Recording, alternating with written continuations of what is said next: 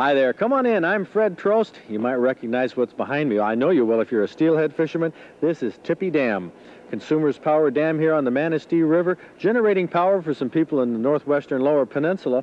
Another thing it does, it backs up the steelhead. The steelhead can't go beyond this dam, so these rainbow trout that migrate out to Lake Michigan to get fat and sassy on alewives come all the way to the end of their spring spawning run, and they are held right here below the dam. Lots of anglers here, not as many as there were earlier, because the dam is putting water through the turbines, generating power at raise the water level.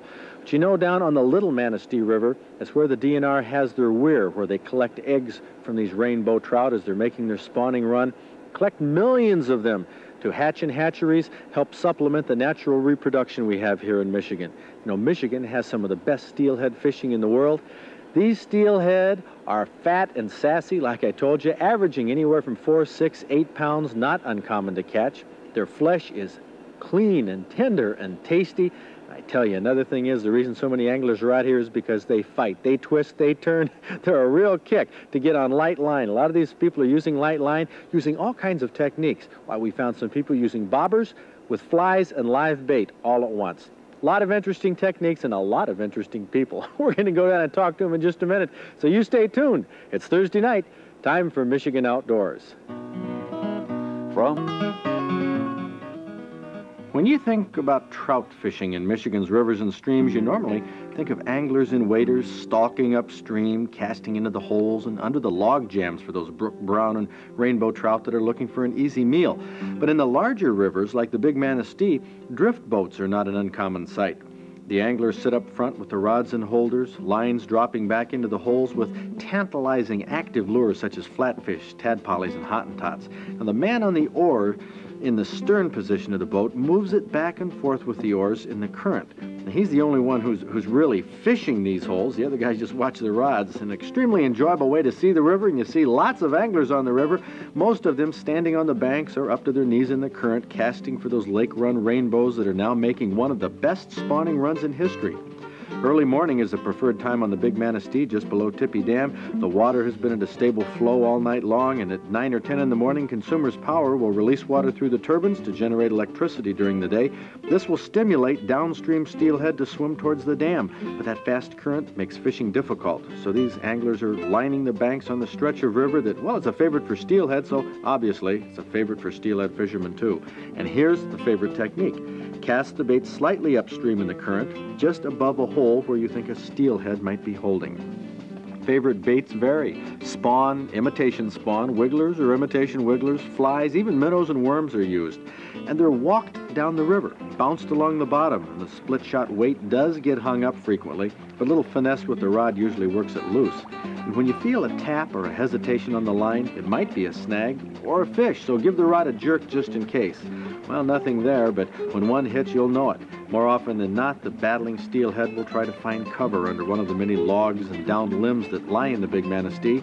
But if you can keep your fish in open water, you could very well end up with an 8 or 10 pound prize. That's the average size of the steelhead that have been coming through the weir on the Little Manistee this spring. Now, he's hiking up his waders just a little higher around his waist because he's fishing the south side of the river, but his car is on the north. So he's got to come back across, and he hopes he doesn't step into a hole that's deeper than his waders.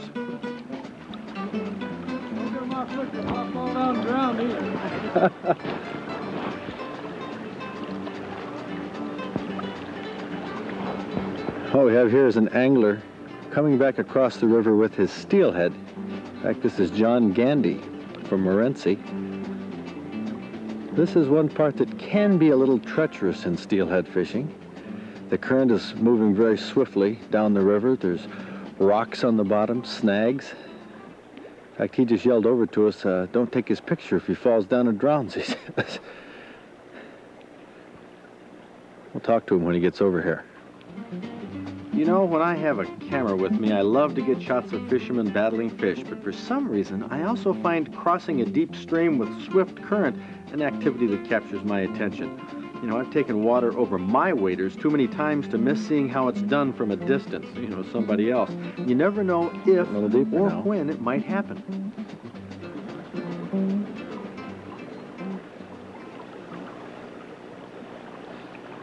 How deep will it get? We don't even know if John knows. How much deeper is that going to get, John?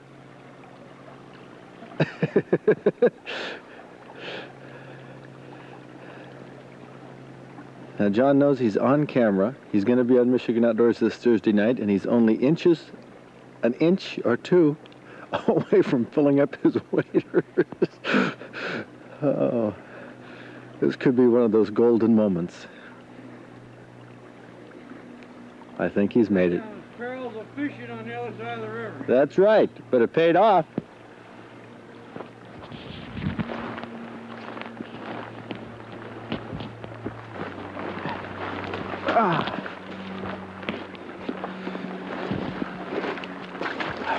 Well, John, it looks like you did well. Hey. It took a while to cold fishing. Yeah, if I can get a little more cable here. A couple hours you were out here? Yeah. It's about daylight. And this is the only one you've got? Yeah. Do you have any strikes? No, that's it. Yeah, this is the lure you're using. It flies, and that's, I guess, a spin glow they call it, instead of a wobble glow. With a double hook. We make them. It's a homemade. You buy the... Oops. You buy this, the We'll wobble glow, and then we put the hooks on it ourselves. Why do you use two hooks? You just figure it gives you twice as good a chance? They're hard to hook. They got a tough mouth, so that works pretty good. And then you use a couple split shot up here on a dropper. Well, it's quite swift right there in that one spot. So. Well, let's see that fish. Take a look at this. Yeah, that's a nice one. It's like a nice male. Yeah, they're just coming in. Here, hold that a second there, John. Look at that right there on the side of that. Yeah, it looks like it's sometime or another's either been a snag place or a growth of some kind. I don't know what it is. Yeah, it does look like a cut. Of course, snaggers have been in the river. Yeah, that's a male right here. In fact, you can see, look on this anal fin here, we have the milt actually coming right out of the steelhead, all ready to spawn. Right. That's why we're here. Okay, were you here yesterday? Come on up here a little bit. We just came in last night. Would you get anything last night? No. This well, we just fished about an hour last night. This morning. What's the trick to it? Patience. Yeah.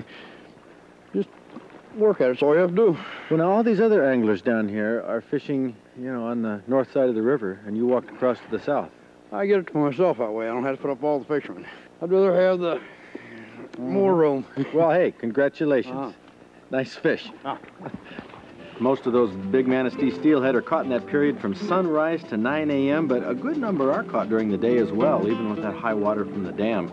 A surprising number of anglers use bobbers in the high water, something you normally think of using for panfish in the summer. But it's a technique that's caught on, and it's simple to do.